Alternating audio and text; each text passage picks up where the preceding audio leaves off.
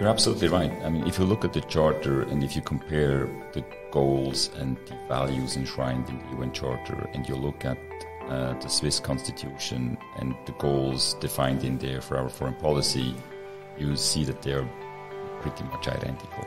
So what we want to see is the UN succeed. We want these goals and objectives and values that are in the UN Charter to come into fruition. I mean, it's no secret that if you look at the current state of the world, these values and objectives are not fulfilled. It's a process. I like to say the Charter is a promise to the people of the world, and that's a promise we have to fulfill. And to get there, it takes hard work every day, and we are ready to do our share to contribute.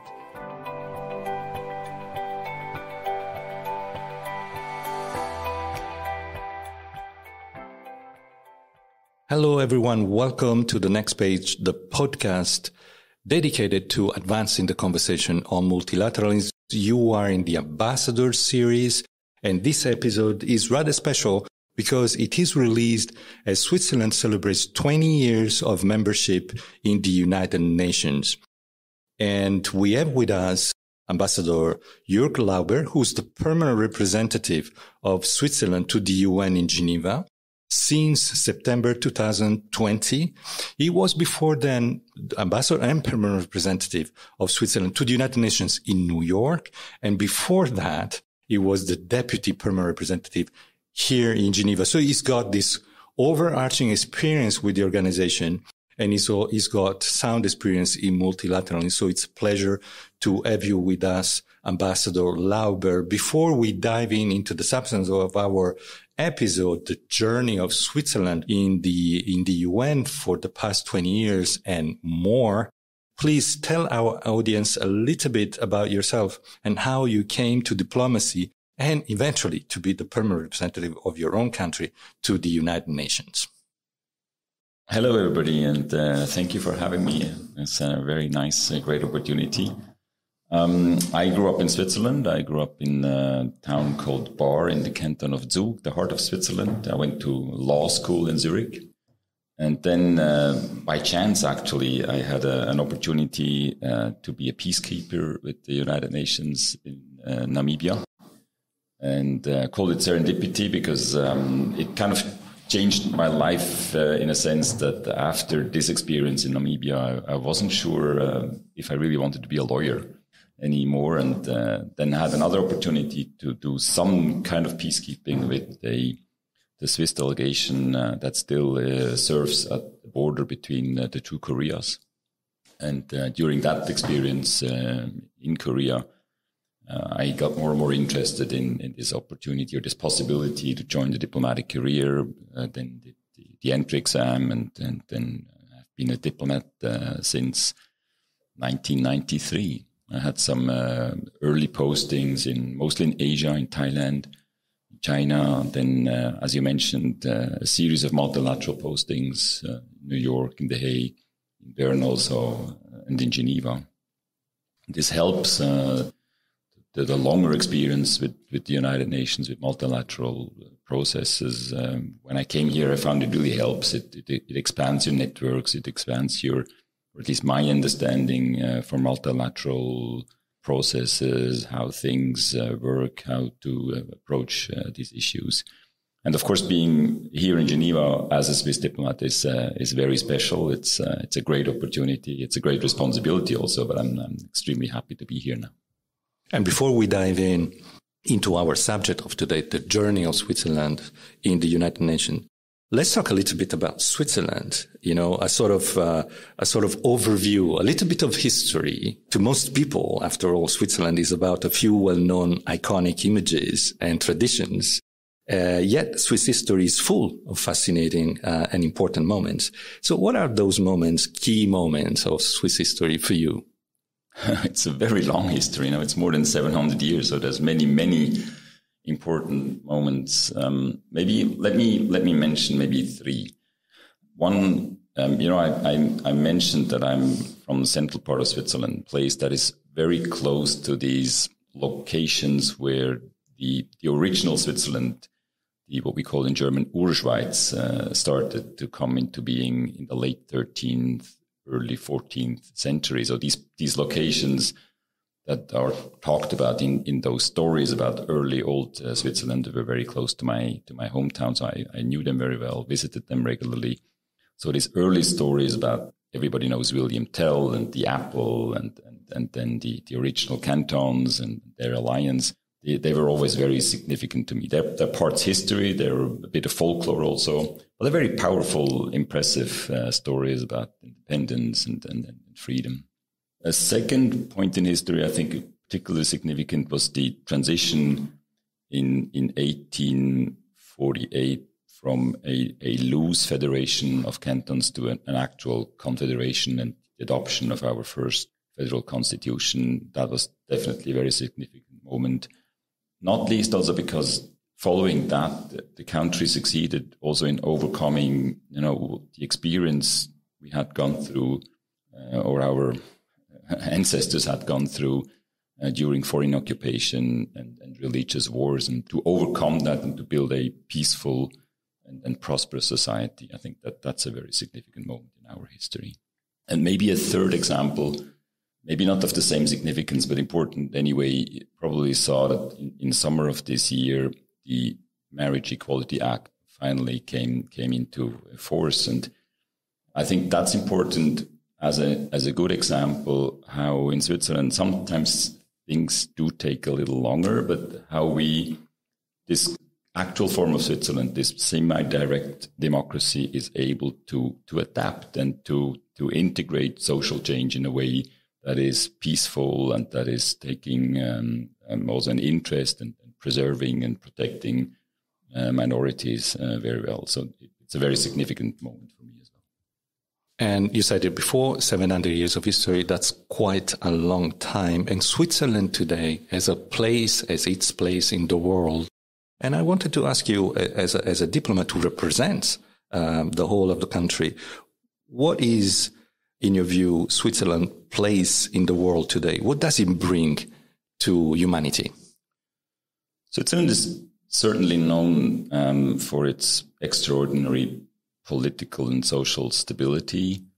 It's also known for its economic success, and economic success that is due to factors like scientific excellence. We've been ranked very high when it comes to innovation.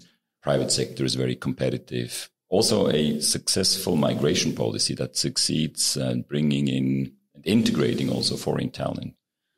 At the same time, we, the Swiss people, I think we know very well that our own prosperity depends very much on outside factors also, particular on peace and stability in the world. And we know that this is not a given, that we have to contribute to that, which is why we engage also on all possible levels in this in foreign cooperation, trying to contribute to peace and stability, sustainable development, human rights, etc. And that is a perfect segue for me to bring the conversation to our deep dive, Switzerland's journey in the UN. We said it before, 20 years in the UN. You mentioned direct democracy. This happened. Switzerland joined the UN because the people of Switzerland decided it would be so, and they decided so in March 2002. And that is also an important factor to note. I don't know how many countries actually decided by popular vote to join the United Nations. So that being said, Switzerland has been a member for 20 years. We said that. And very recently, Switzerland also got elected to serve on the UN Security Council for the years 23 and 24. So 20 years, not a short time, but not also a very long time, but sufficiently to perhaps risk a first assessment of Switzerland's journey in this global organization. What is your assessment? Yeah, I think we are actually the only ones who came to the UN by popular vote. And also, we should not forget that our multilateral engagement and engagement with the UN system as a whole, of course, didn't start 20 years ago.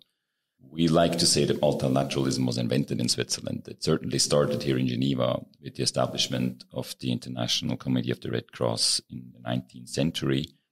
Then Switzerland has been a host state to the multilateral system since the late 19th century, early 20th century, League of Nations, then the UN coming, its European headquarters to Geneva, all the specialized organizations being established in Geneva. And we've been active. We were active, been a member of several specialized agencies before we became a full member of the United Nations. I mentioned our peacekeeping engagement that goes back to 1953, the end of the Korean War, etc. Nevertheless, it's of course true, you're right, that with the full membership in 2002, there were new responsibilities, but also new opportunities, and increased engagement. And I think we succeeded in consistently expanding and deepening our engagement as a member state of the United Nations. We are active in all the three main pillars of the UN mandate, peace and security. We're bringing our experience as mediators to the table. We are, again, a host state for peace negotiations. We were very active in the development of concepts like peace building, sustaining peace. So we also do peacekeeping, still military observers, etc. In the area of rule of law, human rights, we've also been very active. We've always supported issues relating to accountability, strong supporters of international courts, including International Criminal Court.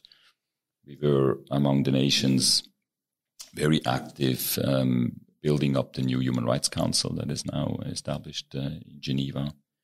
In the area of sustainability and humanitarian aid, again, very active ever since, very active negotiating the Paris Climate Agreement, very strong contributions to the development of the Sustainable Development Goals and now to the implementation as well. So I think over these 20 years, you can see that no surprises in the sense that we remain true to ourselves, but we've become more active, bringing more of our experience to the table. And again, recognizing that the UN plays an important role in supporting international peace and stability, and that we want to contribute to that. And notwithstanding the long history of Switzerland and multilateralism as an entity, but also as a host, we mentioned the League of Nations. We are today recording this episode in a building that was built to accommodate the very first global organization known to the history of international relations. But so notwithstanding all of this, Switzerland made this choice to become a full member of the United Nations organization, an organization that has a particular mandate, and most of all, is the custodian of the Charter. So the Charter brings these values, these powerful principles that are present in the background in many technical and specialized organizations, but it's really the headlight of international cooperation is the Charter and is the UN. So there you have the significance. So when we look at the future of Switzerland engagement in this key organization that the UN organization is, what can we say about that? What does Switzerland want to achieve in the UN as an organization? You're absolutely right. I mean, if you look at the Charter and if you compare the goals and the values enshrined in the UN Charter, and you look at the Swiss Constitution and the goals defined in there for our foreign policy, you see that they're pretty much identical. So what we want to see is the UN succeed. We want these goals and objectives and values that are in the UN Charter to come into fruition. I mean, it's no secret that if you look at the current state of the world, these values and objectives are not fulfilled. It's a process. I like to say the Charter is a promise to the people of the world, and that's a promise we have to fulfill. And to get there, it takes hard work every day, and we are ready to do our share to contribute to that. So we want this to go ahead. This also means constantly considering and reinventing and reforming the UN as an organization. Are we still doing the right things? Are there other issues we need to look into? Are we still using the right methods? Is there other ways of going about it? We've always been very reform-oriented, very efficiency-oriented, and we will continue to do that. We will continue to adapt and reform. Hearing your words, what comes to my mind is this dimension of responsibility. Being a member of this organization in this era of transition and being responsible for the promise that the Charter makes to the peoples of the world that it mentioned in its own foreword, is a responsibility. So I'd like to ask you, now that Switzerland is elected as a member of the Security Council for 22 and 24, that responsibility is even heavier on your country, but it's also an additional leverage. So how do you think this will add to the role of Switzerland as a member state? I think that notion of responsibility was clearly a motivation for us to be a candidate for the Security Council and wanting to serve on the Council. And as you said, it's also an opportunity. I think what we will bring to the table is, first of all, a team of very dedicated, highly motivated, very experienced diplomats, especially the colleagues in New York, of course, the colleagues in Bern, but also all over the place, all over the world, actually. My colleagues here in Geneva, colleagues in the embassies, a fairly large network of representations who are all ready now to contribute to this task. What we also bring is, and I mentioned this before, we bring a set of values and objectives to the Council that are very important to a high number of member states. So I think many countries, and that's why we were elected, I think, with a very high number of votes also, that reflects, I'd like to think, the trust these member states have in our values, in our objectives. We defined 4 priorities for these 2 years of membership. Number 1 is contributing to sustaining peace, meaning sustainable peace in the sense that you want to have a comprehensive look at what constitutes peace, including socioeconomic development, rule of law, human rights. That has been our approach for a while, and we want to bring that into the Council. The second priority, a fairly obvious one when you look at it, especially from a Geneva perspective, is protection of civilians. That responds to our tradition, our humanitarian tradition, includes, of course, also better respect for international humanitarian law and humanitarian principles. A third priority is the link between climate change and security. We and a lot of member states increasingly recognize that there is a very clear correlation between what's happening with the climate and the impact it has on peace and security. The fourth, I mentioned this before, effectiveness of the Council, trying to think about, again, how to do it, what are the working methods to make this Council effective and really have an impact on the ground. And then beyond these 4 priorities and beyond what I mentioned, I think one more thing that we bring in is our profile as an honest broker. Switzerland, as you know, is a neutral country. We also are universal in the sense that we have good relations with every country around the world. We talk to everybody. That gives us regularly a position to be a negotiator, to be a facilitator, to be a mediator. And that's, I think, a role. First of all, we want to bring that. And second, a role that is expected from Switzerland also. It's also a perduring tradition of Switzerland. These roles as mediator, negotiator, honest broker, linked to its long-term neutrality. You mentioned that. But is there a question there how Switzerland will manage or is managing as a member of the UN to combine this long tradition of good offices and mediation with the engagement as a UN member state? Is there a polarity, a tension? How does it play out in diplomacy for you as in the Department of Foreign Affairs? I don't see a tension at all. To the contrary, I see complementarity. As I think the membership in the UN Security Council is, as you said before, is an additional responsibility and an additional opportunity to play that role. You know, the UN as an organization, peace and security is its core business. The preamble says the UN has been established to save future generations from the scourge of war. And so we, as a member state in the United Nations, and now as a member of the Security Council, we will continue to push the organization to be that provider, to be a supplier of peace and security.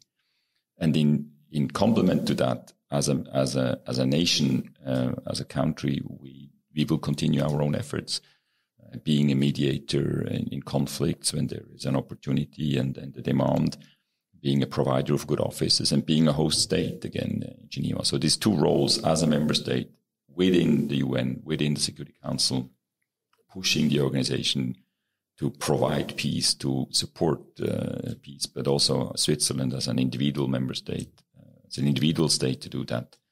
This is very complementary. Today we're here sitting in Geneva, and I wanted to spend some time with you talking about this, unique place in the world. It's unique for very many reasons, but the outstanding one is that in Geneva, a lot of people and organizations work for the world in various areas. So if we start with the quantity, for example, it's the European headquarters of the UN. We said that many times in this podcast episode, but it's also host 180 permanent missions, if I'm right. There may be one or two more there, but dozens of international organizations, of course, the bulk of them actually, hundreds of NGOs, non-governmental organizations. There are a number of entities, academic institutions of exceptional value, a vibrant private sector, innovators, creators, startups, etc. So it's really an amazing place when you look at it this way. And as a global hub of multilateral diplomacy, Geneva has a meaning in our world of international relations and multilateral diplomacy, but also to the world. So I wanted to hear you as the representative of Switzerland to the UN, sitting in Geneva. What is the deeper meaning of Geneva for the world? Of course, we have to let other people be the judge of that. But the way I see it, you're very right. Geneva is the seat of the European headquarters of the United Nations, but it's in fact much more than that. It's much bigger than that. It has so many actors. A huge diversity of issues are being dealt with in Geneva: human rights, health, labor, intellectual property, many, many, many more. There's a huge diversity of actors. But I think what combines these actors is, indeed, as you say, the work they do in Geneva has an impact around the world. And the former Director General of the United Nations office here in Geneva said it, and I think he was right. And every person around the world is likely to be touched by something that has been decided or developed in Geneva every single day. Most of it in two ways. There are many standards decided in Geneva by international organizations that have an impact on our lives. Think, for instance, about the human rights standards, rules, norms that are developed in the Human Rights Council. Think about technical standards developed by the International Telecommunications Union that, for instance, decide on what frequencies your mobile phone is using. Or think about the standards developed in the International Labour Organization that protect the workers who dig the materials you need for your mobile phone. Or think about currently of high importance the national health standards developed by WHO to prepare us better for a possible next pandemic. So the standard setting, the normative work here in Geneva is extremely important. Then Geneva is also a center, an operational center for many UN agencies. Most well-known, probably the ICRC, but also organizations like the International Organization for Migration or the High Commissioner for Refugees. They lead organizations, they backstop organizations out of Geneva. Let's talk also about the special position that Switzerland has with the United Nations as a host country. So many ambassadors are our guests here, but this is a question that I can only ask you. You know, what is the role of Switzerland and your mission, your permanent mission in particular, in hosting the European headquarters of the United Nations? How does it play out? Is yet another responsibility? It's a wonderful role to play, I have to say. It's a great privilege also. And as I said before, the diversity of actors, the diversity of guests here is enormous. But our main task as host state, the way we see it, is really to provide the best possible working environment for all of these actors to be here and to do their work, and to do their work as good as possible, because it has an impact for the people around the world. To be a bit more specific what that means, what we want is really to provide the best possible administrative services. This may sound very mundane, but the fact that the possibility to travel, to get a visa in time to travel to a conference from anywhere in the world to Geneva, then you arrive here, you want to settle with your family, you have children you want that need to go to school. These services need to work, health services that need to be provided also to international agents. We make great efforts that this works well. Infrastructure has to work well. Some of the buildings that are used by international organizations and NGOs are supported by Switzerland. Host state, by the way, host state always means Federal Switzerland, Canton of Geneva, and City of Geneva. Never forget that. The cooperation between the three is very important. So these conditions, the working conditions, the infrastructure, including also digital infrastructure, that is very important. So, and then it's up to the actors how to use that to develop their activities. Every once in a while, we go beyond that in the sense that we invest or promote certain activities we see arising, we feel are important also for the international sector. Some of them we do in cooperation with other actors. Maybe an example is the initiative Building Bridges, trying to bring together the financial sector and the international organizations that tend to be on one and other side of the lake. That's why we use the term Building Bridges.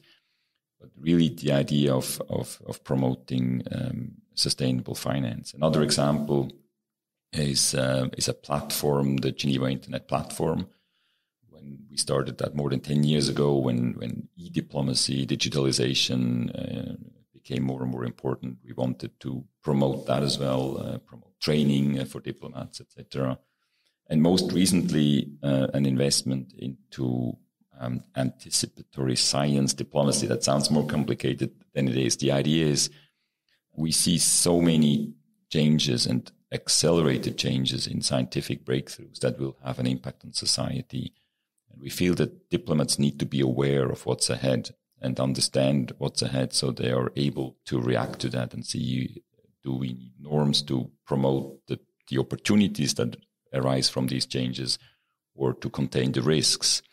And that's the idea behind an initiative called GESTA, Geneva Science and Diplomacy Anticipator. One of these recent examples of where we also take specific initiatives to support, promote multilateralism and the discussions here in Geneva. You mentioned many things that are developing, that are linking the current Geneva to the future Geneva. There is also the factor of the pandemic. We should not forget that Geneva is a global hub for conferencing. Then the pandemic comes, and many of those things have to change on the fly. We saw how many organizations, including the UN Secretariat here in Geneva, had to adapt in less than a quarter year to conditions that were simply unexpected. So some of these factors may alter the magical formula of Geneva, combining conferencing with in situ knowledge, this famous ecosystem of international actors. So how do you personally see the evolution of Geneva in the post-pandemic new normal going forward? Yeah, I think like everybody else, we are still drawing lessons and trying to understand what happened and find ourselves in this new reality. I also felt that Geneva adapted fairly quickly and well to the new situation. I came from New York in summer 2020, and at that time, New York had been very hard hit by the pandemic, and there was quite a high level of paralysis, I have to say, in the multilateral work. And coming to Geneva, I felt that maybe because it's a bit more decentralized and individual agencies have more flexibility also, I felt that Geneva organizations by and large had adapted very quickly to pandemic, using technology, using new working methods. And much of this is positive. You know, we overcame the paralysis. We were able to have our discussions, take decisions by use of, we all now know these virtual platforms. But we've also come to realization that they cannot probably for a long time, if ever, replace people meeting face-to-face, meeting in the same room, and especially having, these corridor meetings, going to have a coffee, meet over lunch, and in particular when it's about solving or agreeing on very complicated issues. So the key is really to find the right mix, what should be or can be done using the new technology that allows more inclusivity, more efficiency, but also using very traditional standard ways of working in diplomacy, where so much depends on the individual that is part of a negotiation. Again, what we want as a host state, we want to provide for both. So we want for people to be able to travel to Geneva if there is need to be here physically present. But we also want to provide the technology, the platforms, the conference rooms, the data safety for full use of these new technologies. This is a lot of work. A lot of the work that we're doing here in this secretariat is actually working on those things, try to adapt the conferencing and the way individuals meet among themselves here in Geneva to the new trends and be able to withstand new challenges like the one that the pandemic brought to us. I think this is perhaps a good place to start wrapping up our episode, Ambassador Lauber. And to conclude, perhaps, do you have a particular message for those who are listening? Yeah, maybe the following. If you're not yet part of International Geneva, if you haven't been here or even looked at it closely, please do. Find out what is in it for you. You will probably find discussions that pertain to your field of experience. You may even find solutions to your problems, or better yet, come here and become part of International Geneva. Ambassador Jürg Lauber, Permanent Representative of Switzerland to the UN in Geneva, thank you so much for taking the time to be with us today.